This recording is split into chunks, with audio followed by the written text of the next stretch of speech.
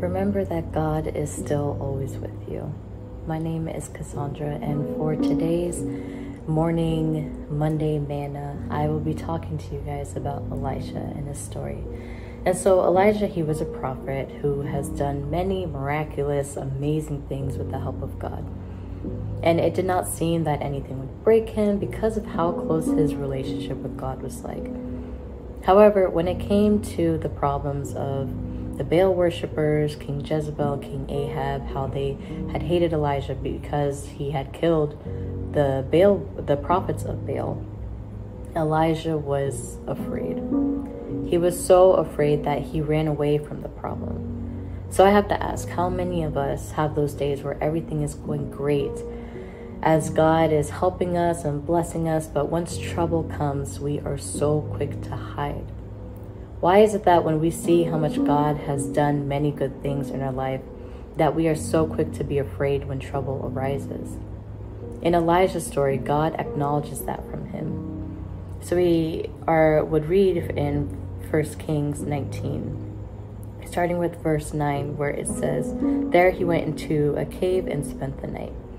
And the word of the Lord came to him, 'What are you doing here, Elijah?' He replied, 'I have been very zealous for the Lord God Almighty.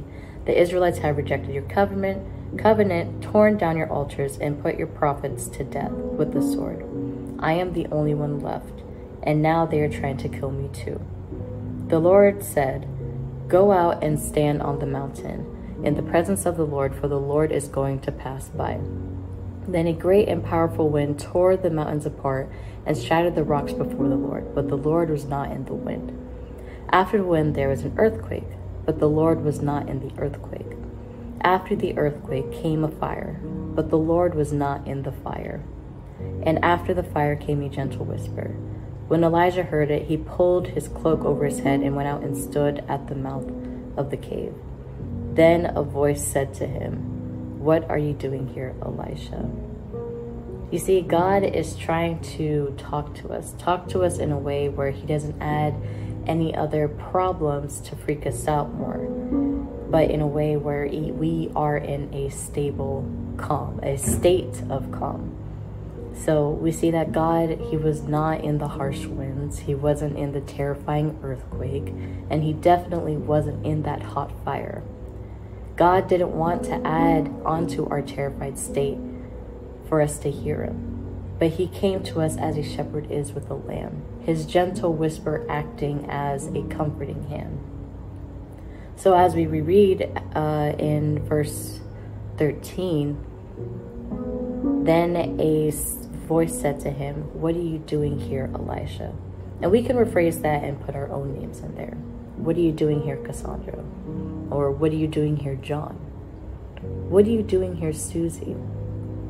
What are we doing here? Why are we hiding? That's what God is asking us. Time and time again, he shows us many blessings, but we still hide. After Elijah had answered God in verse 15 of chapter 19, it says, "The Lord said to him, 'Go back the way you came.'"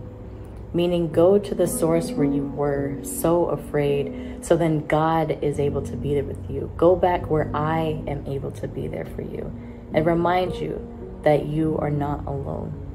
So go back to when you received that terrible news or financial crisis and allow God to walk you through it. We see that in Psalm 23 verse 4, it says, "Even though I walk through the darkest valley, I will fear no evil, for you are with me. Your rod and your staff, they comfort me." Amen.